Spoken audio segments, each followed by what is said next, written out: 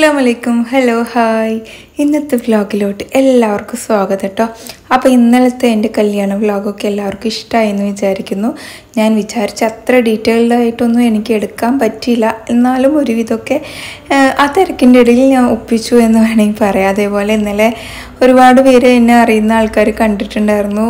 തിരക്ക് കാരണം വരാൻ പറ്റിയില്ല, അതുപോലെ ചെറിയൊരു മടി കാരണം വരാൻ പറ്റിയില്ല എന്നൊക്കെ പറഞ്ഞ് ഞാൻ കമൻറ്റ് കണ്ടിട്ടുണ്ടായിരുന്നു കേട്ടോ. അപ്പോൾ എന്തായാലും ഇനി മടിച്ചൊന്നും ഇരിക്കേണ്ട, കണ്ടു കഴിഞ്ഞാൽ വരിക. ഇൻഷാല്ലാ പറ്റുന്ന വിധത്തിൽ നമുക്ക് സംസാരിക്കാമല്ലോ, എനിക്ക് അതൊരു സന്തോഷമല്ലേ. അപ്പോൾ ഇന്ന് ഒരു ഡിന്നർ വ്ളോഗാണ്, ചെറിയ വ്ളോഗാണ്. രാത്രി ഞാൻ 2 സ്പെഷ്യൽ ഉണ്ടാക്കിയിട്ടുണ്ടായിരുന്നു. അപ്പോൾ ആ സ്പെഷ്യൽ നിങ്ങളുടെ മുന്നിൽ കാണിക്കണ്ടിരുന്ന മോശമല്ലേ? നമ്മൾ മാത്രം ഇങ്ങനെ ഇരുന്ന് ഫുഡ് കഴിച്ച് നിങ്ങൾക്ക് അതിൻ്റെ റെസിപ്പിയൊന്നും കാണിക്കാണ്ടിരുന്ന. അപ്പോൾ ഞാൻ ആവി പറക്കണ ചോറൊക്കെ ഇങ്ങനെ കാസറോളിലോട്ട് ഇടുകയാണ് കേട്ടോ. അതുപോലെ തന്നെ ആവി പറക്കുന്ന മട്ടൻ ഗ്രേവി, ഈ മട്ടൻ ഗ്രേവിയുടെ റെസിപ്പി എന്നോട് നേരത്തെ എല്ലാവരും ചോദിച്ചിട്ടുണ്ടായിരുന്നു. അതുകൊണ്ട് ഞാൻ ഈ വ്ളോഗിൽ അത് ഇൻക്ലൂഡ് ആക്കുന്നുണ്ട് കേട്ടോ. അപ്പോൾ എന്തായാലും എല്ലാവരെയും ഇന്നത്തെ വ്ളോഗിലോട്ട് സ്വാഗതം ചെയ്യുന്നു. ഇന്നലെ വ്ളോഗ് കണ്ട് സപ്പോർട്ട് ചെയ്ത എല്ലാവർക്കും ഒരുപാട് താങ്ക്സും ഉണ്ട് കേട്ടോ. അപ്പോൾ ഇതാ ഞങ്ങൾ ഫുഡൊക്കെ കഴിക്കുകയാണ്.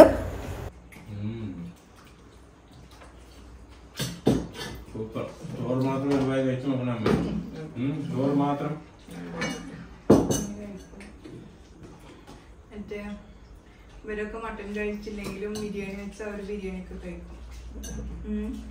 ഷാജിയാണെങ്കിലും ക്ഷമിത്താണെങ്കിലും ഒക്കെ. പക്ഷെ അത് മട്ടൻ കഴിക്കില്ല, പക്ഷെ മട്ടൻ ബിരിയാണി സൂപ്പറായിട്ട്.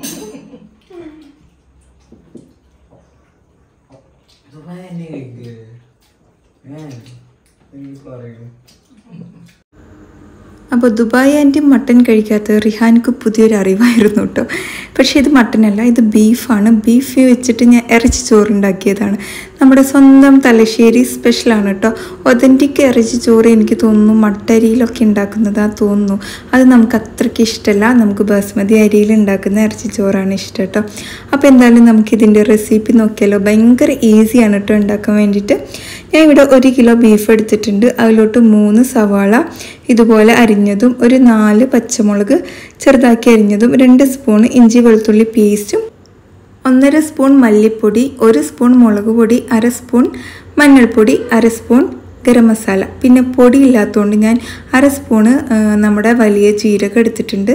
പിന്നെ ഉപ്പ്, 3 തക്കാളി എടുത്തിട്ടുണ്ട്. പിന്നെ 2 സ്പൂൺ തൈരും എടുത്തിട്ടുണ്ട്. എല്ലാം ഒരേ ലെവൽ സ്പൂണിലാണ് കേട്ടോ ഞാൻ അളവ് എടുത്തിട്ടുള്ളത്.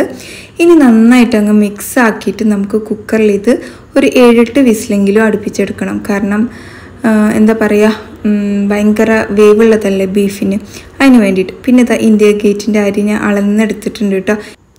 അപ്പോൾ ഈ ഒരു പാത്രത്തിൽ നിറയെ ഉണ്ട്. അപ്പോൾ ഞാൻ അതൊന്ന് മാറ്റി വെക്കുന്നുണ്ട്. വെള്ളത്തിലിട്ടിട്ട് വെക്കണം നമുക്ക്. ഇതിൻ്റെ മസാല ഉണ്ടാക്കുന്ന അത്രയും ടൈം വെള്ളത്തിലിട്ടോ, ഒരു 10-20 മിനിറ്റൊക്കെ മതി. നമ്മുടെ കുക്കർ ഇതാ വിസിലടിക്കുന്നു. ഒരു 7-8 വിസിൽ എന്തായാലും അടുപ്പിച്ചോളൂ. ആദ്യം ഹൈ ഫ്ലെയിമിൽ, പിന്നെ മീഡിയം ഫ്ലെയിമിൽ വെച്ചാൽ മതി.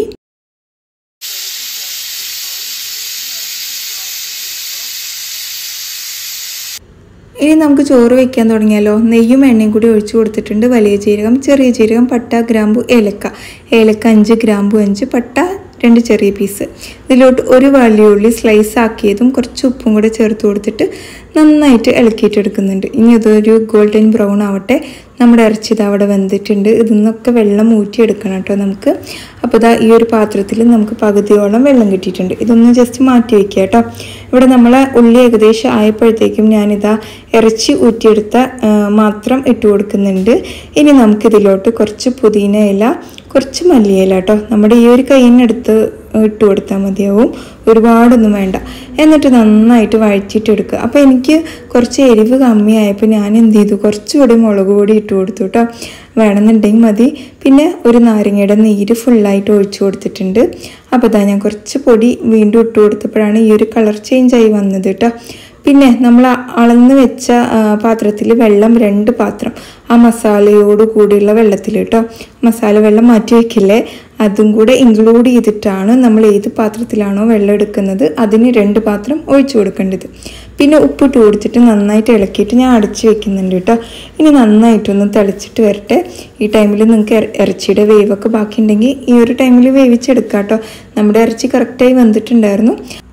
അരി ഞാൻ അവിടെ ഊറ്റി മാറ്റി വെച്ചിട്ടുണ്ടായിരുന്നു കേട്ടോ. എന്നിട്ട് അതിലോട്ട് തട്ടിക്കൊടുത്ത് ഉപ്പൊക്കെ ഉണ്ടെങ്കിൽ ഈ ഒരു ടൈമിൽ ചെക്ക് ചെയ്യണം. വീണ്ടും ഞാൻ അടച്ച് വെച്ചിട്ടുണ്ട്. ഇടയ്ക്കിടയ്ക്ക് തുറന്നിട്ട് നമ്മൾ ഇളക്കി കൊടുക്കണം. നോൺ സ്റ്റിക്ക് പാത്രമാണെന്ന് വിചാരിച്ചിട്ട് ഇളക്കി കൊടുക്കാണ്ടിരിക്കരുത് കേട്ടോ. അപ്പോൾ ഇങ്ങനെ ഇളക്കി കൊടുക്കുമ്പോഴാണ് മസാലയ്ക്ക് എല്ലാ ഭാഗത്തും ഒരുപോലെ പിടിച്ചിട്ട് അരിയൊക്കെ വേവുള്ളൂ, എല്ലാവിടെയും ഫ്ലേവറൊക്കെ എത്തുള്ളൂ കേട്ടോ. അപ്പോൾ ഈ ഒരു ലെവലിലോട്ട് ആയിട്ടുണ്ട്. നമ്മൾ അരിയൊക്കെ ഇടുമ്പോൾ നമുക്ക് തോന്നി ഒരുപാട് ഓയിലുണ്ട് എന്നുള്ളത്, പക്ഷേ അരിയൊക്കെ വെന്ത് വരുമ്പോൾ അത് കറക്റ്റായിരിക്കും കേട്ടോ. ഇറച്ചിയിൽ നിന്ന് വന്ന നെയ്യും കൂടെ ഉണ്ടാവുമല്ലോ, അതുകൊണ്ടാണ് ആ വെള്ളത്തിൻ്റെ മുകളിൽ ഇങ്ങനെ പാറി നിൽക്കുന്ന പോലെ നമുക്ക് ഫീൽ ചെയ്യുന്നത്. അപ്പോൾ വീണ്ടും ഞാൻ തുറന്നിട്ട് ഇതാ അങ്ങനെ ഇളക്കുകയാണ്. പതുക്കെ ഇളക്കണം, അരിയൊന്നും പൊട്ടാണ്ട് ഇളക്കണം. സെല്ല റൈസ് ആണെങ്കിൽ ഒരിക്കലും പൊട്ടില്ല, പക്ഷേ ബാസ്മതി ആകുമ്പോൾ നമ്മൾ ഒരുപാട് ഹാർഡായിട്ട് ഇളക്കി കഴിഞ്ഞാൽ പൊട്ടും കേട്ടോ. അപ്പോൾ ഇതാ നല്ല ആവി പറക്കുന്ന നമ്മുടെ ബീഫ് ഇറച്ചിച്ചോറിലെ എന്താ ഭംഗി. പാലക്കാടൻ ബിരിയാണിയും ഈ ഇറച്ചിച്ചോറും തമ്മിൽ ഒരുപാട് ഡിഫറെൻ്റ് ഉണ്ട്. ഉണ്ടാക്കി നോക്കിയപ്പോഴാണ് എനിക്കത് മനസ്സിലായത് കേട്ടോ. അപ്പോൾ അതവിടെ ഇരിക്കട്ടെ. പിന്നെ നമ്മുടെ സ്പെഷ്യൽ മട്ടൻ കറി ഉണ്ടാക്കിയാലോ. മഞ്ഞൾപ്പൊടി, ഉപ്പ്, ഇഞ്ചി വെളുത്തുള്ളി പേസ്റ്റ്, നാരങ്ങയുടെ നീര് കേട്ടോ, ഇതും കൂടെ ഒഴിച്ച് 1 സ്പൂൺ തൈര് ഒഴിച്ചിട്ട് നമുക്കിതൊന്ന് മിക്സ് ചെയ്തിട്ട് 1 മണിക്കൂർ നേരത്തേക്കൊന്ന് മാറ്റി വയ്ക്കാം കേട്ടോ. ഗ്രേവി എന്നോട് കഴിഞ്ഞൊരു ബീഫും കപ്പി ഉണ്ടാക്കിയതിൽ ഞാൻ ഉണ്ടാക്കിയപ്പോൾ അന്നേ ചോദിച്ചതാണ്, അതുകൊണ്ടാണ് ഞാൻ അതും കൂടെ ഇവിടെ ഇൻക്ലൂഡ് ചെയ്യുന്നത്. പിന്നെ കുക്കർ വെച്ച് കൊടുത്തിട്ടുണ്ട്. വെള്ളം വറ്റിയ ശേഷം വെളിച്ചെണ്ണ ഒഴിച്ചു കൊടുത്തിട്ടുണ്ട്. വെളിച്ചെണ്ണ ഒഴിച്ചു കൊടുക്കണം. പിന്നെ പട്ട, ഗ്രാമ്പു, ഏലക്ക, ചെറിയ ജീരകം കേട്ടോ. പിന്നെ അതിലോട്ട് ഞാനിതാ ഒരു 3 വലിയുള്ളി സ്ലൈസ് ചെയ്തത് എടുത്തിട്ടുണ്ട്. വലുതാണെങ്കിൽ 2 മതി, ചെറുതായതുകൊണ്ട് 3. ഉപ്പിട്ട് കൊടുത്തിട്ട് 1 തക്കാളിയും 2 പച്ചമുളകും ചേർത്ത് കൊടുത്തിട്ടുണ്ട് കേട്ടോ. മട്ടനിലോട്ട് ഇച്ചിരി എരിവൊക്കെ വേണം, പക്ഷെ ഞാൻ ഇതിലോട്ട് ഒരുപാട് എരിവ് ആയില്ല കേട്ടോ. എൻ്റെ കുറച്ചുകൂടി എരിവ് വേണമായിരുന്നു. അപ്പോൾ ഈ ഒരു ലെവലിലോട്ട് ഞാൻ വഴറ്റിയെടുത്തിട്ടുണ്ട്. പിന്നെ മട്ടൻ മസാല എടുത്തിട്ടുണ്ട്. ഇതൊരു സ്പൂണ് ചേർത്ത് കൊടുക്കുന്നുണ്ട്, ഇല്ലെങ്കിലും കുഴപ്പമൊന്നുമില്ല കേട്ടോ.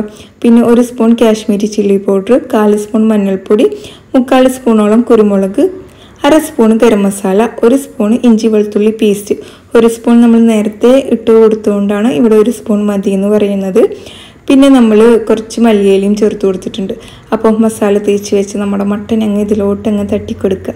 ഇത് സ്ലോ കുക്കിംഗ് ചെയ്ത് കഴിഞ്ഞാൽ അടിപൊളി ടേസ്റ്റ് ആയിരിക്കും. പക്ഷെ നമ്മൾ ഗ്യാസിലായതുകൊണ്ട് സ്ലോ കുക്കിംഗ് ചെയ്താൽ എന്താ പറയുക, 2 ആഴ്ച തീരുന്ന ഗ്യാസ് 1 ആഴ്ച കൊണ്ട് തീർന്ന് കിട്ടും കേട്ടോ. നമ്മുടെ ഗ്യാസ് ഏകദേശം 25 ദിവസമൊക്കെ തന്നെ വരത്തുള്ളൂ. അപ്പോൾ മസാലയ്ക്ക് എല്ലാവിടെയും എത്തുന്നത് വരെ ഞാൻ വഴറ്റിയെടുത്തിട്ടുണ്ട്. പിന്നെ കുക്കർ അടച്ചു വെച്ചു കേട്ടോ.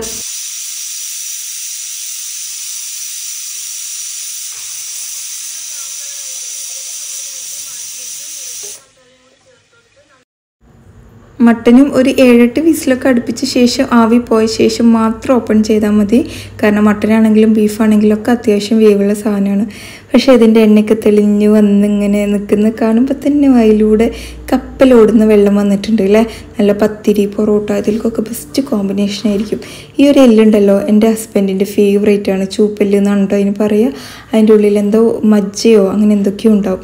മൂപ്പർക്ക് ഭയങ്കര ഇഷ്ടമാണ്. എനിക്കാണെങ്കിൽ അത്ര വലിയ ഇഷ്ടമൊന്നുമില്ല. അപ്പോൾ നമ്മുടെ ഇറച്ചിച്ചോറും റെഡിയായി, മട്ടൻ ഗ്രേവിയും റെഡിയായി. രണ്ടും ട്രൈ ചെയ്തിട്ട് നിങ്ങൾ ഫീഡ്ബാക്ക് അറിയിക്കണം കേട്ടോ. പിന്നെ ഇതാ ഞാൻ സാലഡ് ഉണ്ടാക്കുകയാണ്. വേഗം പോയി സാലഡൊക്കെ ഉണ്ടാക്കിയിട്ട് പിന്നെ ഫുഡ് അടിക്കണം കേട്ടോ.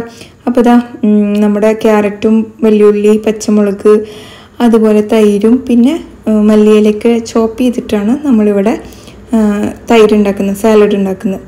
പിന്നെ ഇതാ പതുക്കെ ആവി പറക്കുന്ന നമ്മുടെ ഇറച്ചിച്ചോറ് ഇങ്ങനെ ഗ്യാസിലോട്ട് ഇടുകയാണ്. ഈ മട്ടനും ബീഫൊക്കെ കഴിക്കുമ്പോൾ ചൂടില്ലെങ്കിൽ അതൊരുമാതിരി മടുപ്പാക്കും. ഇവിടെ ചൂട് നിർബന്ധമാണ് കേട്ടോ. എനിക്കും മട്ടനും ബീഫിനൊക്കെ ചൂട് നിർബന്ധമാണ്. അപ്പോൾ ചോറ് ഞാൻ വിളമ്പി മാറ്റി വെച്ചിട്ടുണ്ട്. പിന്നെ ഇതാ നമ്മുടെ മട്ടൻ, ആഹാ എന്താ ഭംഗിയില്ലേ, നല്ല റെഡ് കളറായിട്ടുണ്ട്. എനിക്ക് പൊതുവേ ചിക്കൻ ആണെങ്കിലും മട്ടൻ ആണെങ്കിലും ഒക്കെ ഈ ഒരു കളറ് വരുമ്പോൾ എണ്ണയൊക്കെ മുകളിൽ ഇങ്ങനെ തെളിഞ്ഞു നിൽക്കുമ്പോൾ അതാണ് എൻ്റെ ഒരു ഇഷ്ടം. മനസ്സിനിങ്ങനെ തൃപ്തിയാകുന്നതൊക്കെ അങ്ങനത്തെ ഒരു കുക്കിങ്ങാണ്. എൻ്റെ ഉമ്മയൊക്കെ ഇങ്ങനെ സ്ലോ കുക്കിംഗ് ചെയ്യുമ്പോൾ അത് ഇങ്ങനെ പതുക്കെ കുക്കായിട്ട് ഇങ്ങനെ ഇറച്ചി എന്നുള്ള നെയ്യൊക്കെ ഇങ്ങനെ മുകളിൽ ഇങ്ങനെ വന്ന് നിൽക്കുമ്പോൾ നമുക്ക് കാണുമ്പോൾ തന്നെ കൊതിയാകും. അപ്പോൾ എന്തായാലും ഡിന്നറൊക്കെ റെഡിയായി. 9:30 സമയം. ഞങ്ങളെല്ലാവരും കൂടെ ഡിന്നറൊക്കെ കൊണ്ടുവന്ന് വെക്കുകയാണ്. ഞാനും അയൻകുട്ടി റിഹാനും കൂടിയാണ് കേട്ടോ കൊണ്ടുവന്ന് വെക്കുന്നത്. That's not even the craziest part. The owner tracked him down through a mutual friend and Gatorade man came back to the store to apologise to the owner plus all the staff working there. He really humbled himself and showed his humanity and all the staff accepted his apology. He then came back the next day and stole some squash. He stole from this shop every day. All the staff knew him and they even gave him a nickname, Gatorade Man. He humbled himself and showed his humanity and all the staff accepted his apology. He then came back the next day and then he'd leave. This was a daily occurrence until one day the owner of the store got fed up.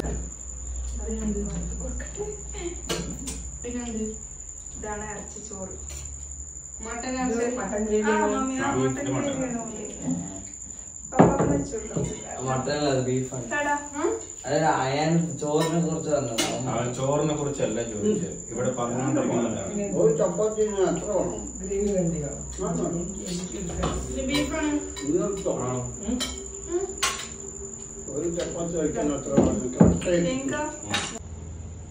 എങ്ങനെയുണ്ട് റിഹാൻ?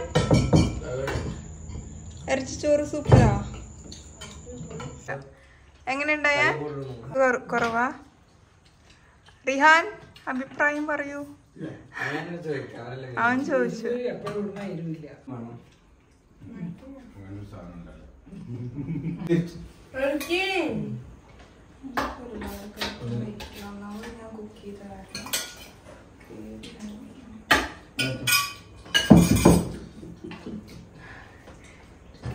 അത് ഞാൻ നാളെ കഴിച്ചോളാം, അത് എടുക്കണ്ട. എന്തോ ആണോ? അതെന്താ നാളെ തിരിച്ചേരട്ടോ പറയുന്നു.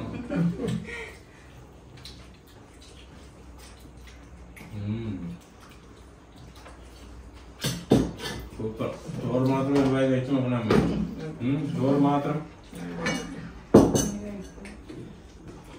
മറ്റേ ഇവരൊക്കെ മട്ടൻ കഴിച്ചില്ലെങ്കിലും ബിരിയാണി വെച്ചാൽ അവർ ബിരിയാണിയൊക്കെ കഴിക്കും. ഷാജിയാണെങ്കിലും ക്ഷമിത്താണെങ്കിലും ഒക്കെ. പക്ഷെ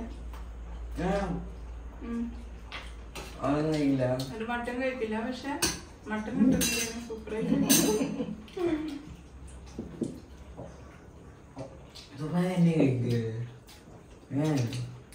പറയൂ.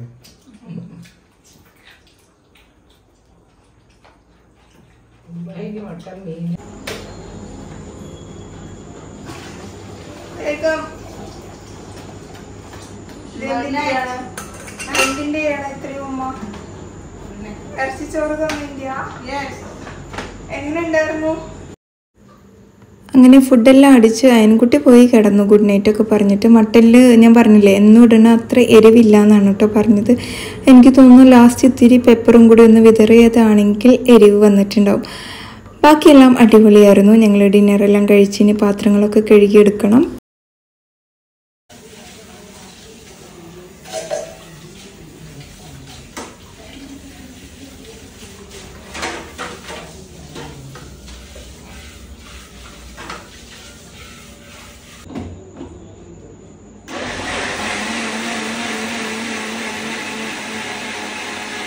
പിന്നെ എനിക്ക് അരി ഉഴുന്നും കൂടി ആട്ടിയിട്ട് എടുക്കാനുണ്ട് കേട്ടോ. പിന്നെ നമ്മുടെ കിണറിലോട്ട് വെള്ളം ഒഴിച്ചു കൊടുക്കണം. തൈര് ഞാൻ ഒഴിച്ചു കൊടുത്തു കഴിഞ്ഞു. അപ്പോൾ എന്താണ് ഇന്നത്തെ വ്ളോഗ് ഇത്രയൊക്കെ തന്നെയുള്ളൂ. നിങ്ങൾക്ക് ഇഷ്ടമായി കഴിഞ്ഞാൽ ലൈക്ക് ചെയ്യാനും ഷെയർ ചെയ്യാനൊന്നും മറക്കരുത്. മറ്റൊരു കുഞ്ഞു വ്ളോഗായിട്ട് ഇനിയും വരാം. അതുവരേക്ക് എല്ലാവർക്കും bye. It's me Jini from Palakkad. നമ്മുടെ FB page, YouTube channel, insta പേജൊക്കെ maximum support ചെയ്ത് നിങ്ങളെ കൂടെ ഉണ്ടാവുമെന്ന് ഒരുപാട് ആഗ്രഹിക്കുന്നുണ്ട്. അപ്പോൾ എല്ലാവർക്കും bye bye. Take care. Have A nice day.